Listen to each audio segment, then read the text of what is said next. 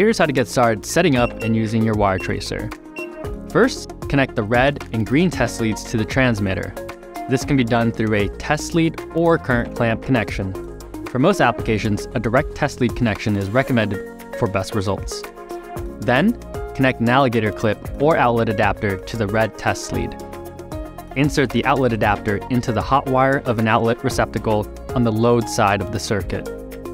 If you're using an alligator clip, connect it to the bare hot wire on the load side of the circuit. The last but most important step here is connecting another alligator clip to the green test lead and clipping it on to a separate ground such as a metal water pipe, a metal grounded structure of a building, or a grounded stake. Not properly grounding or connecting the green test lead to the same circuit as the hot wire can lead to signal cancellation and improper results.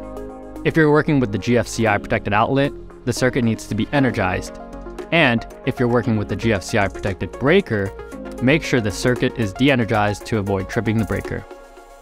However, if you're working with RCD protected outlets commonly found in Europe and other countries outside the US, connect the alligator clip of the green test lead to a neutral wire on a different branch of the same circuit that is protected by the same RCD as the line or phase wire. For applications where a direct connection on a bare conductor isn't available, we recommend a clamp connection with the included I400 current clamp. But keep in mind, a clamp signal is not as strong as a direct connection and may not be strong enough for the receiver to detect very far from the clamp. To connect the clamp, connect the I400 current clamp test leads to the transmitter. Then, connect the clamp around the wire you want to trace. To increase signal strength, wind a few turns of the conductive wire around the clamp if possible.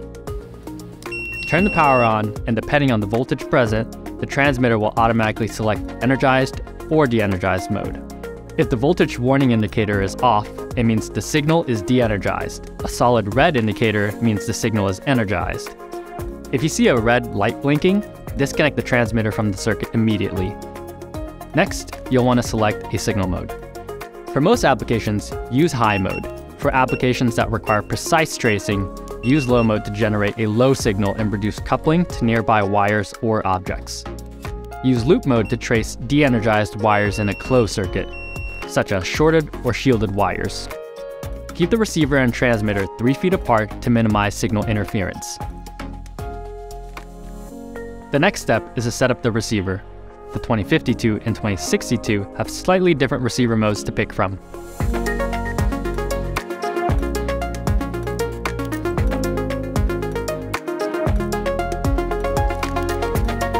Smart Sensor mode, only on the 2062 can locate and display energized wires behind walls on the high-resolution 3.5-inch LCD color display screen.